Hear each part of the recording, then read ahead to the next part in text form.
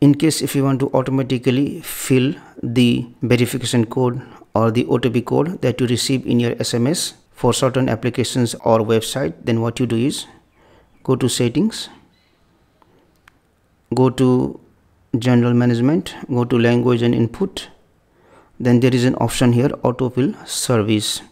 So you can either use Google service or you can use autofill with Samsung Pass in order to use the autofill service. So once you have enabled this option, then what you do, go back to the settings and go to this Google, and if you see there is an option here, autofill, enable it, tap on it, and there is an option here, SMS verification codes.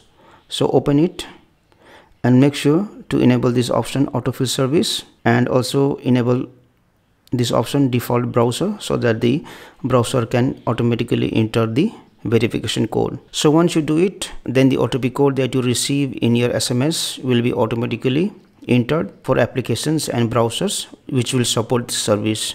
Thank you for watching this video. Please like and share this video if you found it helpful. Also click on the subscribe button and hit on the bell icon to get the notification of our latest videos for free.